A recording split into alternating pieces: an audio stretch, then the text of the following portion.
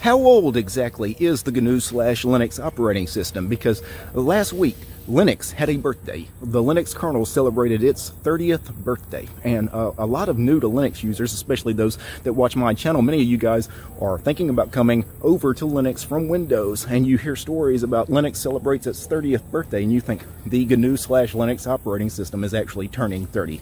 No, because again, GNU/Linux is actually the full name of our operating system, and GNU, the GNU part of that, has actually been under development for about 38 years now. GNU, the project, was announced in September of 1983, so 38 years ago this month actually. So it's celebrating a birthday. Maybe we should celebrate the birth of GNU instead of the birth of the Linux kernel. But nobody ever celebrates the birth of GNU. I don't know why, because that actually is the real start of the operating system, because those guys were actually building GNU's not Unix, right, as a Unix operating system, a Unix-like operating system.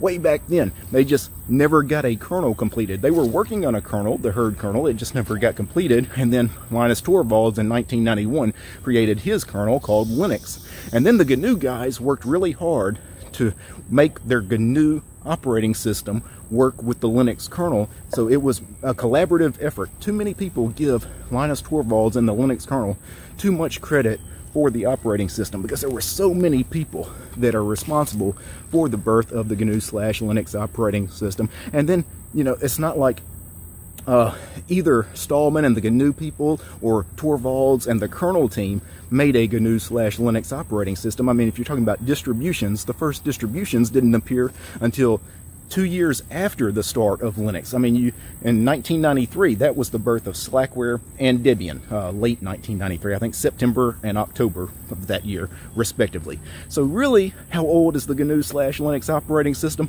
If we're talking about releases, you know, it's only about 28 years old. It's not 30 years old. But if you're talking about as far as conceptually how old it is, it's 38 years old. So I just wanted to put this short video out there, because a lot of people seem to think that that 30th anniversary of the kernel is actually the date for GNU/Linux as an operating system. And honestly, depending on how you think about it, our operating system is either 38 years old or 28 years old, not 30 years old. Anyway, peace, guys.